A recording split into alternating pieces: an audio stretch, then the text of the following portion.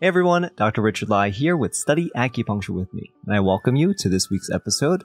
Let's start off this episode by highlighting one of you for leaving a 5-star review. So now this 5-star review comes from McFi, who actually said, "Thank you for this wonderful podcast. It's clear, it's distilled, and it's so easy to take you on hikes with me so I can get the movement I sorely need while in crazy study mode for acupuncture school. This is a gift." First of all, I want to thank you, McFi, for taking me on your hikes with you, because being outdoors is actually a really good exercise and a good break from studying. And actually, it reminds me because I was recently scrolling through Twitter, and this acupuncturist from New York City, he was hiking, and he made a video that was connecting the 5-element correspondences with improving the health of all of your organs.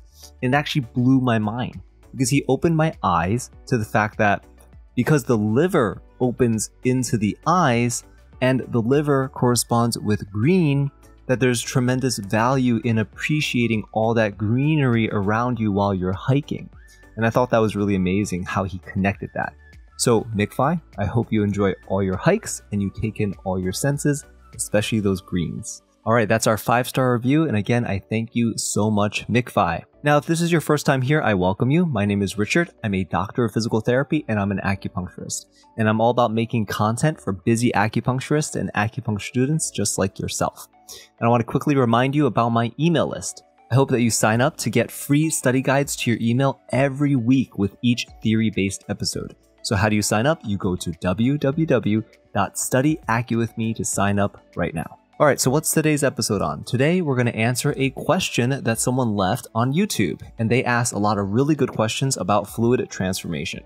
And we're going to get into all that and more after we hear a quick word from our sponsor. All right, and we're back. So recently, a Kiran Falk asked an amazing question on YouTube. So Kiran asked questions about the process of qi transformation, like how does the small intestine transport water to the bladder?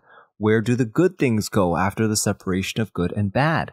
And these are all really good questions, so let's devote this entire episode to answering these questions. Now, right away, when I'm reading that comment that Kiran left, I can tell that Kiran is probably a very Western-trained person. Because when we're talking about the functions of the organs in traditional Chinese medicine, it can actually be really hard for us to separate what we learn from anatomy and physiology and what we learn about as the energetic functions of the organs and the channels. Because for me personally, I know it took me a while to grasp those two concepts. And the thing is, they're not all that different. It's just a lot easier to understand anatomy and physiology because it's all physically actually happening versus an energetic function in traditional Chinese medicine. So for this episode, I'm going to first talk about how parts of the digestive process work in terms of anatomy and physiology, and then I'm going to do my best to try to tie in the energetic functions of the organs in traditional Chinese medicine. So first, from an anatomy and physiology sense, like from a physical sense, our body makes urine. Now, how does our body make urine? Our body makes urine because our kidneys are going to filter out waste in our blood. And that waste, actually, it needs to go somewhere. It can't just go back into our bloodstream and back into our body. And here's where our kidney comes into play, because our kidney is going to filter that waste out of the blood.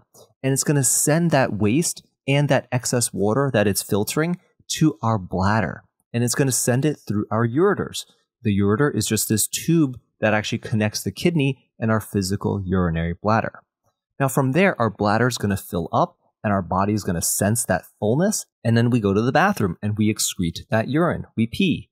So physically, all that is very easy to grasp. We have a filter, we have tubes, we have a bladder that collects, and then we pee it out. Now, if we look at this process starting a little bit earlier from the stomach, our stomach is this organ that digests our food. It digests whatever water that we drink, and it churns it in our stomach, and it makes a mixture called chyme. C-H-Y-M-E.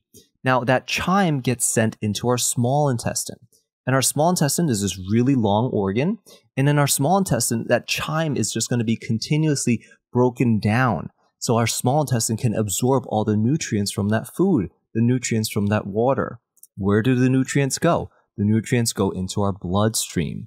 And that small intestine is going to continue to move that food down the tract of the small intestine until it gets to our large intestine. And by the time it gets into our large intestine, That's when most of the nutrients and the water is already going to be reabsorbed by the body, and what's left is going to be our stool. And that stool eventually reaches our anus and it gets excreted out. So how does it connect with our small intestine and kidney then? So what happens in our small intestine is that it absorbs the nutrients and water from the food, and it absorbs that nourishment into our bloodstream. So that's where our kidney is going to come into play, because the kidney receives blood from our body and it filters that blood, and it's going to send that filtered blood back to your body, and it's going to send the waste and the excess water to your bladder via the ureter, which is that tube that connects your kidney and your urinary bladder.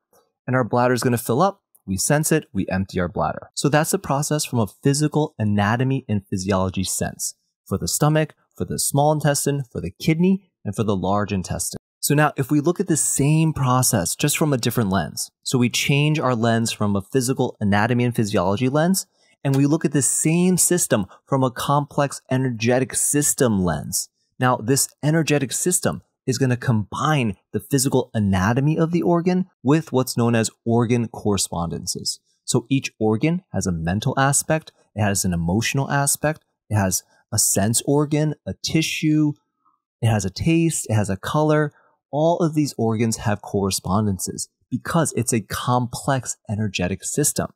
So with that being said, now let's look at the process of fluid transformation, but from an energetic system standpoint.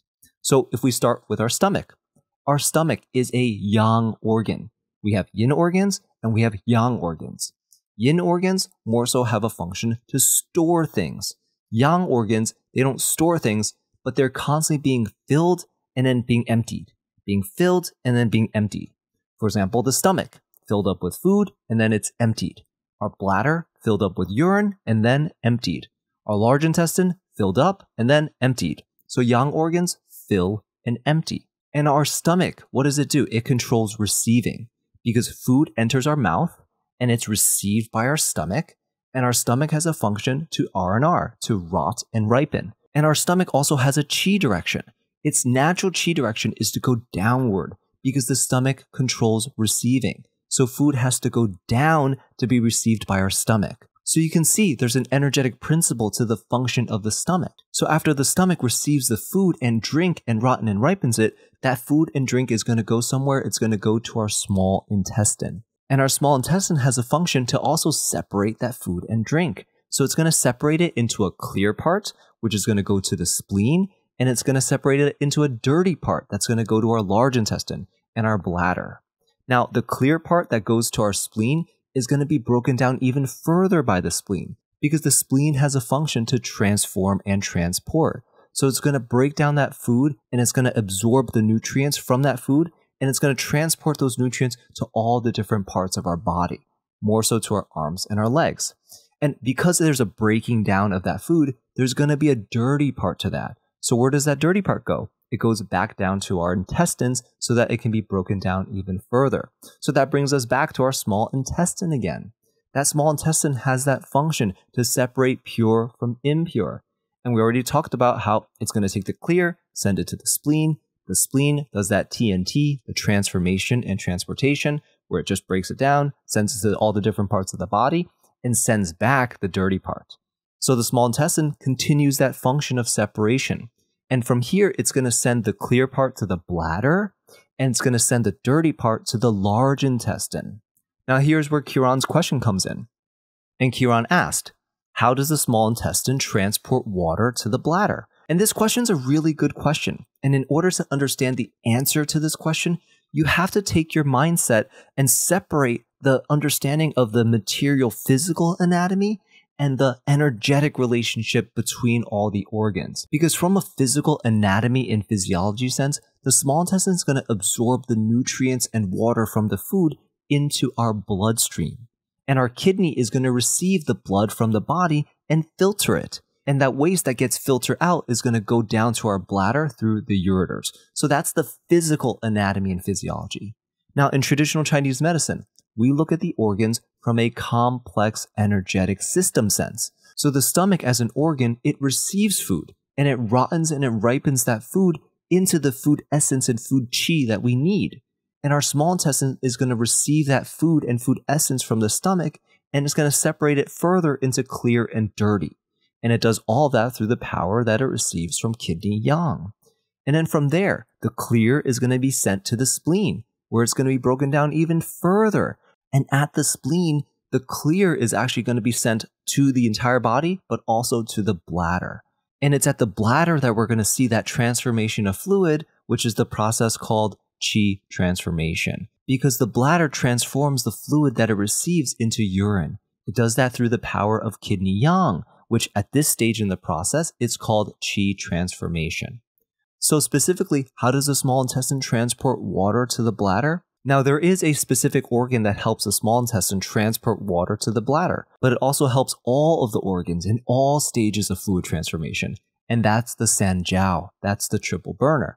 It plays a role in that because it assists all the organs in transformation, in transportation, in excretion of fluids, in all stages of fluid transformation. Now, I do have a function of the sanjiao video where I talk about all of the functions of the sanjiao, so I'll link that in the description below, and I'll also put it up here.